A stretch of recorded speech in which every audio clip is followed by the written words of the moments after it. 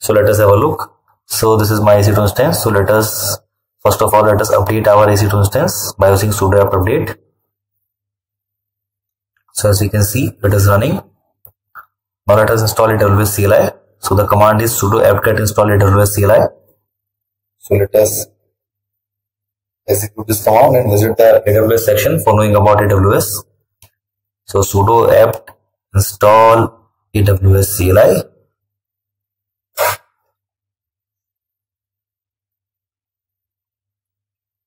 I'll press Y. So till the AWS CLI is getting installed, let us see how we can create users. So for this, go to the IAM of your AWS account. Now what is IAM? Please refer to the AWS section in Salesforce Dealers. So this is our IAM dashboard. So go to users and click on add user. Now here provide the username. So I will be providing the username as admin and I will be giving the programmatic access. Then for the permissions, I will be giving the admin access. So I click on the administrator access and then I click on next and then I click on create user. So these are the access key and secret key of our created user, with the help of which we will be configuring the user. So let us come back to our server. Let us execute AWS configure. Now here I will enter my access key and then I will enter my secret key.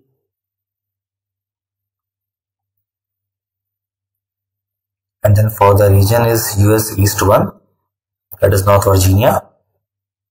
The default output format is JSON. Okay, so our user is now configured.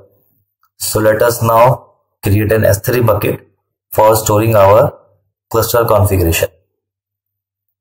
So I will be creating the S3 bucket using the CLI, that is AWS S3 MB, that is make bucket S3 : / and the bucket name. So let us keep our bucket name as Salesforce Dealers, Salesforce-Dealers-K8s and press enter. So our bucket has now created, so as it is saying. So now let us check whether Docker is installed or not. So why do we need to install Docker? So that Kubernetes should be able to pull images from our repository. If the image is in a public repository, then no need to install Docker. But if the image is in private Docker repository, if I take example of production cases, so your repository should be private so that your Docker images should not be accessible by anyone. So in that case, your repository should be private. So we need to install Docker and we need to provide the credentials path to the kubectl, to the Kubernetes, so that it should be able to pull our Docker images from the private repository. So for that, you have to execute a command, and that command is given here at the bottom of the Salesforce website document. If I scroll down, so here is this command. You have to execute this command. So I will be skipping this portion because I am having my image in a public repository. So let us have a look. So I will be using this image that we used in our Prometheus session. It is in our public repository. You guys can use it too for the demo purpose. Now as we have installed Docker, now let us proceed and let us install KOPS, that is Kubernetes operations. So let us copy this command from here. Let us paste it in our terminal. So these are the commands for installing KOPS, that is Kubernetes operations. So all the cluster creation and deletion procedure will be covered by KOPS, and all the deployment process will be handled by kubectl. Kubectl is Kubernetes CLI. So for installing kubectl, as you can see, command is given here below. So let us copy the command from here. So as I told you, kubectl means that all the deployment processes will be handled by kubectl.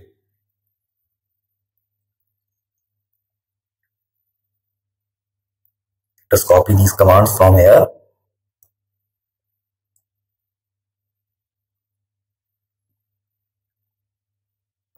So do apt update. Now let us install kubectl. So as we can see that it is installed. So yes, kubectl is now installed. Now let us proceed further. Let us now create our cluster. Before that, let us check whether the SSH key has been generated or not. So why do we need to create SSH key? So that we should be able to SSH to our master and the node servers of our Kubernetes cluster. With the help of this SSH key, we will be able to do SSH. So the command is given in the website. You can refer the website for the command, that is ssh-keygen. Now let us store these variables that says export KOPS cluster name in our bash.rc. So from here, we will be calling these variables instead of the real name. So for example, as you can see, it is saying export KOPS cluster name. So let us make our cluster name as salesforce.dealers.k8s.local. Then export KOPS state store. So our S3 bucket name. So what was our S3 bucket name that we have created? Let us have a look. It was, I think, salesforce-drillers-k8s. Let us confirm. So yes, it is salesforce-drillers-k8s. So let us enter our bucket name. So let us now save the bash.rc and let us restart our bash.rc. This is the command for restarting the bash.rc. It is given in the documentation on Salesforce Drillers.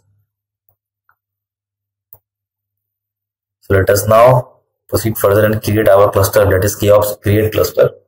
Now let us copy this command and paste it in the editor first. Now what this command is doing, this command is creating our cluster with our node count means one node server. So let us make it, instead of 1, let us make it like 3.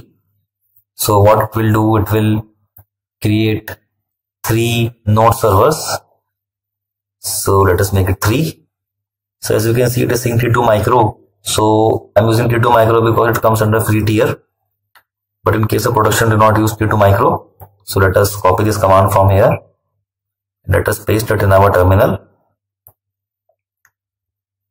So let us press enter. KOPS create cluster -- node count 3. So as we can see, the cluster creation process has started. Now let us give it a final finish by executing the command KOPS update cluster -- name, our cluster name space --yes, that is over here. The command is given. So let us copy this command and paste it and execute it. Let us press enter. So as we can see, now after executing this command, our master and node servers will be up in our EC2 console. So as it is saying, the cluster is starting and it should be ready in few minutes. So let us have a look on the EC2 console. It will take near about 15 to 20 minutes for our cluster to be in up and in ready state. So as we can see, here this is our master one and these are our node servers. So let us wait till they get stable and in proper running state. So let me just pause my video for that time. So guys, as we can see that our servers are in running state. It almost took 15 to 20 minutes. So let us have a look. As we can see, they all are in running state. So let us hit back to our terminal. Let us clear the screen first. Now let us check that whether they are communicating with each other and whether the cluster is ready or not. So for this, we have to execute a command that says KOPS validate cluster. So yes, as it is saying that the cluster salesforce.drillers.k8s.local is ready. So guys, that is how we can create cluster using KOPS in EC2. So that is all.